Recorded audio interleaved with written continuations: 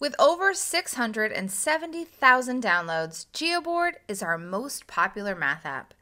We've recently added some features that we think you're going to love. In this video, I'm going to show you everything that's new and improved in the latest version of the Geoboard app. Let's take a look at the toolbar. You can still choose between a 5x5 pegboard and the larger 15x10 pegboard.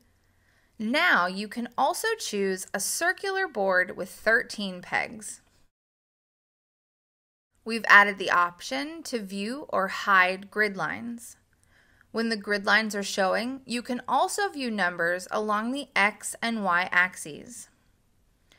We received a lot of requests for this next feature, and I think it's the best of the new additions.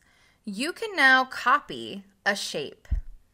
After making a copy, you can drag the shape around the workspace or rotate the shape by dragging on the handle.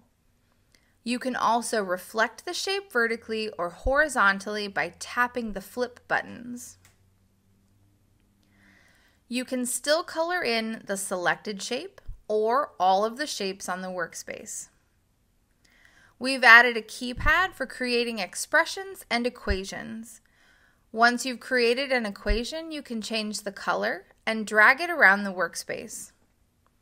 We've also added freehand drawing tools with 6 color options. Choose the first pen icon to create freehand drawings or the second pen icon to create straight lines.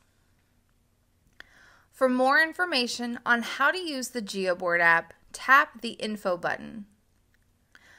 We hope you enjoy using the Geoboard app with all of its new features.